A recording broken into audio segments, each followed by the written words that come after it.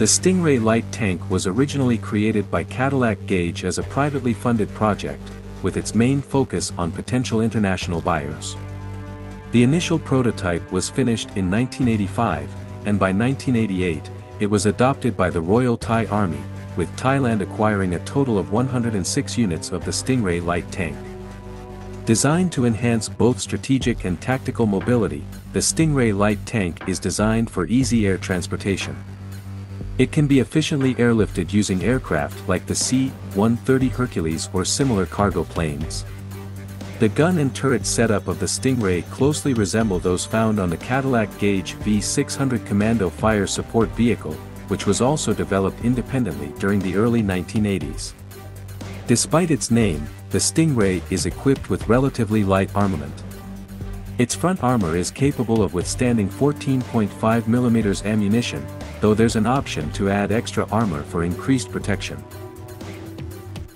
Armed with a fully stabilized 105mm low recoil force rifled gun, derived from the British L7A3, the Stingray's firepower matches that of the M1 Abrams main battle tank.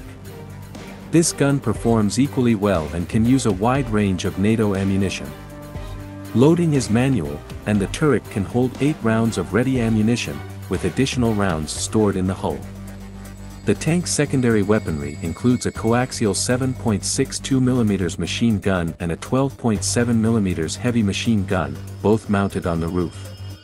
Operated by a crew of 4, commander, gunner, loader, and driver, the Stingray Light tank is powered by a Detroit Diesel 8V92TA diesel engine, delivering 535 horsepower. To streamline costs, the engine, transmission, suspension, and tracks are standardized components. An evolved version of the Stingray was introduced as the Stingray 2. This iteration features various enhancements, such as improved armor protection, mobility, and an upgraded fire control system. Nonetheless, the Stingray 2 has yet to be adopted by any country's armed forces.